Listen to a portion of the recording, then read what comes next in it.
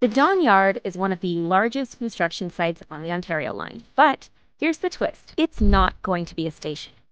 This is where trains will move from underground to above ground and then glide over the DVP and Don River on the brand new Lower Don Bridge.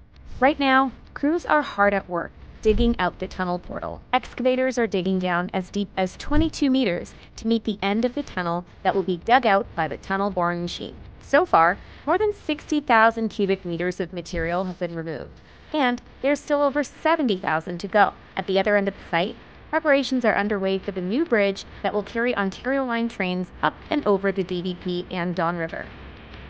We're focusing on minimizing impacts to the community. The DVP will only need to close overnight on a few weekends, instead of shutting down for months. We've got monitoring systems in place for noise, vibration, and air quality, and a 5-meter tall noise barrier has been built around the site to help keep things quieter for nearby residents. To manage dust and dirt, every truck leaving the site goes through a wheel wash, and we regularly sweep and clean the surrounding street. Once complete, the Ontario Line will put 227,500 more people within walking distance to transit. Stay tuned for more updates as we continue building the Ontario Line.